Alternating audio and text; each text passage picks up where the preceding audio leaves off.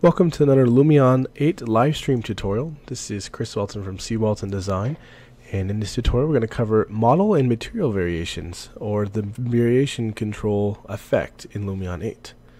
So let's go ahead and jump into the Lumion 8's What's New page here.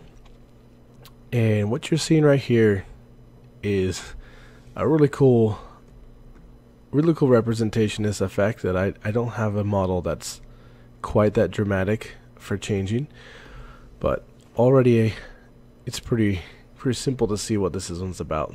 This one's going to be about being able to quickly switch between different options in models in Lumion 8. This was not really this was you were able to do this before with layers, but this is basically, in a way, I was looking at this, it's almost like having infinite layers.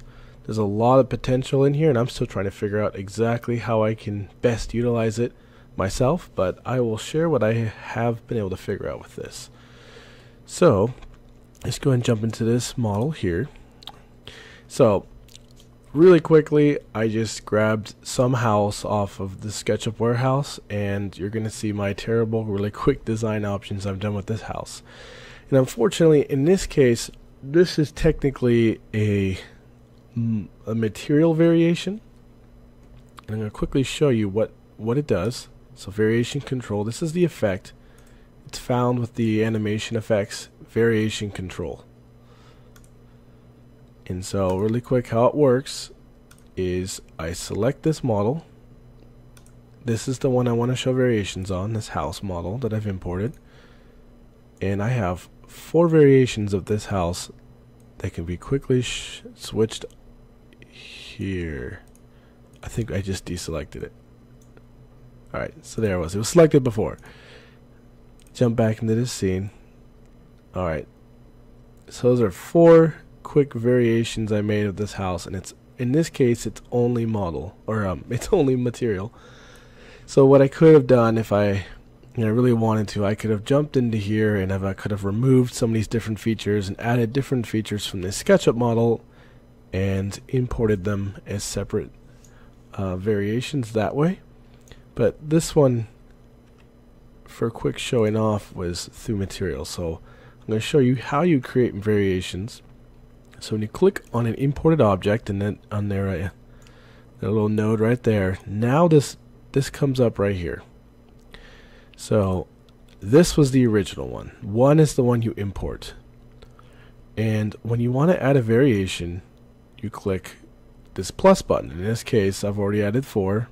I clicked plus, and what I like to do beforehand is make sure that you save your materials, because in this case we want to keep the same materials that we can adjust slightly.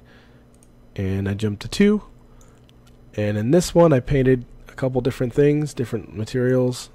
These are all materials in Lumion. And then I did it again for 3. They're all the individual model. As you can see, it says the title here, House V3, V2, and House V4 was the last one I added, and I can do another one right here. Go to this house again. In fact, let's do something. I might as well just do this live. Let's jump into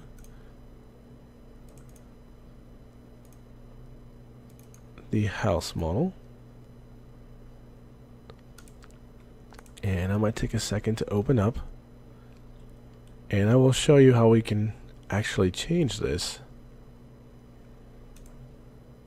The model variation, instead of just showing material, that this is also a model variation, kind of like what you're seeing right here. So these were completely separate models based off of the same thing. Revit has a design option, SketchUp has layers, 3ds Max has different ways of organizing as well. And so that's just another way of organizing this. And so this is the original house, and what I'm going to do is, unfortunately, it is not very cleanly modeled here. This should have been a lot easier,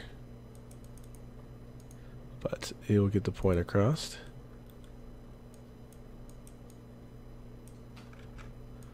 Oh, wait. This does quite bother me, the way this is modeled, but it's still a good looking little model. It worked for what I needed to show off. I know that's not. Alright. And I'm afraid to erase anything else. This is what I'm going to do. I'm going to just make this a flat garage here. Lines don't come into Lumion from SketchUp.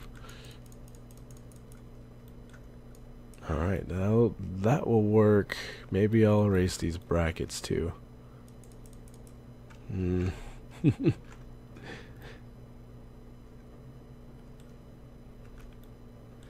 Usually when I'd model these, all of these things would be their own group, like that's 101 SketchUp modeling, but you get a little bit of everything with, you know what, we're just going to leave them on there. This will get the point across, so I'm going to go ahead and save this one, and I'm going to call it model be alternate. So the reason you notice that I had saved, when you import it, it's not, Lumion's not going to let you, so if I just redid this one again like I had done before, it's not going to let you keep house 1. That's why I had house v2, house v3. In this case I've named it another model, so that's house alternate. So now we're going to have another variation. So what it's done is it's kept the materials from what it was on before, so we can use this as a basis, and so this one we could decide to make this a different type of wood or something. Now let's see what we can do with this. Just something, not really liking that, but the point showing is just the real basic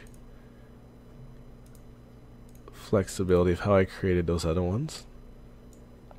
So that's not the most beautiful house, but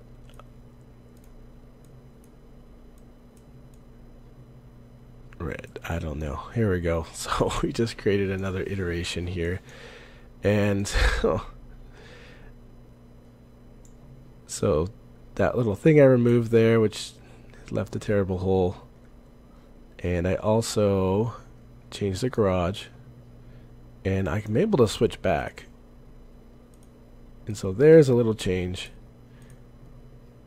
I wish I was trying to find a better example that was for free that would have these variations. I've used this. I've actually used it. In fact, I showed it off in my Lumion 8 overview one with another big project, but it was so heavy I didn't want to do it again. But it was using this exact same thing, and I have a Revit model that had a portico and not. Unfortunately, those weren't cooperating. But I hope this is able to kind of get this point across here, how we're able to control this. So there's our hideous new one. They're pretty much all not that great looking, but we're just trying to learn the basics here. So there's V5, so that could also be animated, keyframed, and everything. So let's go ahead and, this is actually another project here. So I was going to show off this truck here, talking a little more. So I utilize this with cars sometimes because you just need to have different variations for colors. So I'm going to grab this truck. Unfortunately, that's where that's located. And I've actually created 10 variations. So you can have up to 10 variations per model. And that's why I almost kind of say, in a way, the way that effect is switching on and off, it's kind of like the hide layer effect, which I used to use all the time in 4D animations and such. But essentially, it's almost like you have like infinite layers now, in a way. I'm trying to figure out how that would all work out, but I mean, you can pretty much import as many models as you want and create 10 variations of each one of those. Still contemplating what things I can do, and I'm sure once I figure out something cool, I will share it with you guys. But here are 10 variations on that truck, and I started to get a little creative here. Same model. Chrome, rusted, pink. So all 10 variations here, and let's show you how that effect would work. So I'm going to just create another scene here. We'll start with a new one from scratch. So we go to Effect, Variation Control, And remember, this threw me off at first. I was like, why isn't it working? You have to select the model that has the variations. And you can have multiple by holding control. And now we cycle through all those variations, all 10 of them.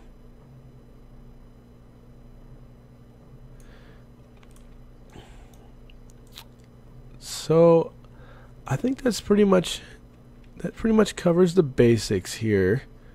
There's a couple things just to take note of.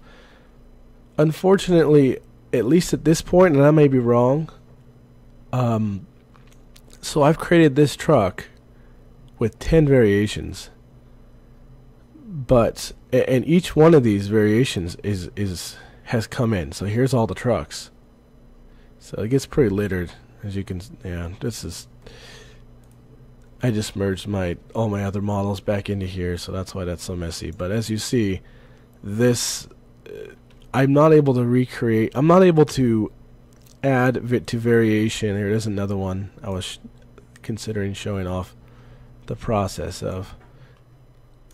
You know, I'd done a video showing off custom materials, and just cycling through colors here. That's how I was doing it. Well, now there's an even better way of having different colored cars. For saying cars aren't the most important thing. You're going to be mainly using this for your building design options. But this is an easy way to show this off. But as I was saying, I have a couple variations on this one already. And when you go to add variation, unfortunately right now you have to load in a new model. Maybe there's something that might change, or maybe I'm doing something wrong, but it would be nice if I could add in an already existing model, because I already have a bunch of these Tesla cars already. And if I were to I'd have to keep loading more per project. So that's just a simple limitation to be aware of. But it works. It works in this case, and you can load each one individually. Here's another one. This is actually the same original one, and it doesn't have any variations. So that's important to know, that variations aren't saved with the model. Another important thing to understand too is, especially when you have your full project in different variations, everything, all your materials, all your geometry is duplicated in the project, in the model. So if you export that LS8 file, just understand that it may quadruple in size because of these different variations in there. So if you have a really heavy model, just know that it'll still run quickly, but with these variations, it's not going to really slow down performance, but the actual LS8 file can get really big.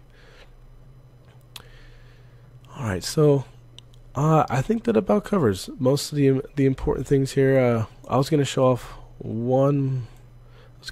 this car again going through the process, but we kind of showed that off on that house over there. So if we were to start with this one again, just to go over this again, here's our car, our first variation, and if we want to add a second variation, could load it in the same car. Now notice I was doing version 1, 2, 3, 4. I don't want to say like version color, like version like orange or green or black, because that's something that can be changed easily. I don't want to be stuck in that color, because like I said, this is going to populate our imported objects models library. So I'm just going to call this, I don't know, variation 6. Make sure I'm not duplicating it.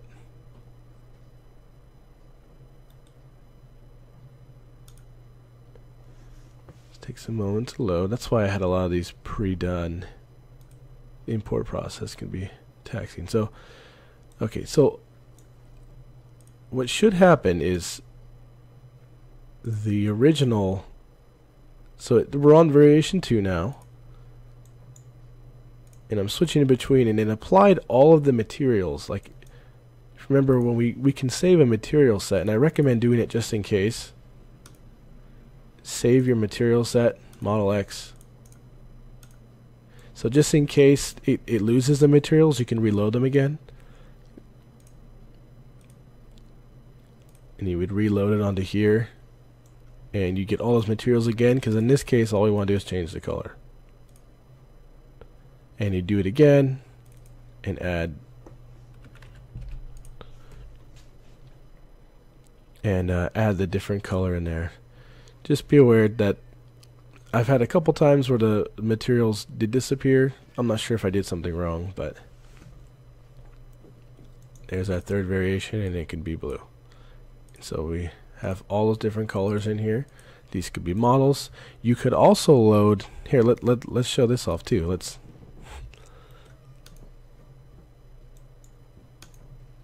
Oops, I clicked on the asphalt material, just high resolution, so it slows it down. Okay, so we'll jump back onto the car. Notice that the variation is popping up here in the material editor, as well as when you select it in build mode, the object mode. So I'm going to show off too that we can also, this is going to be kind of funny, let's have it as a truck alternate. I'm not sure. Usually, you know, I recommend organizing this better than how I'm just doing this, but it can actually be multiple different cars. Unfortunately, the materials are going to carry over because they're all called different things. Whereas in this one, color A05 is in each model because it's the same model. And I could load whatever I want in here. I could load a project in here if I wanted. So yeah, that about covers it. I'm thinking about in the future what things can be done with this, and I'll show off to an animation here. Let's see, we have the variation control, and we select both of these objects. So you could keyframe it so it starts here, goes to here, goes to here. So you have that going through in an animation. That's another option. And this is where I start thinking that there might be some there could be some 4D animation set up in here, and whether you have it so each part is added to each other. Like you would do a concrete foundation in one model, then you would do another model that's a concrete foundation and studs, and then another one that's concrete foundation, studs, and then framing, roof framing or something, whatever order you have it in. You know, and then typically in the 4D you would do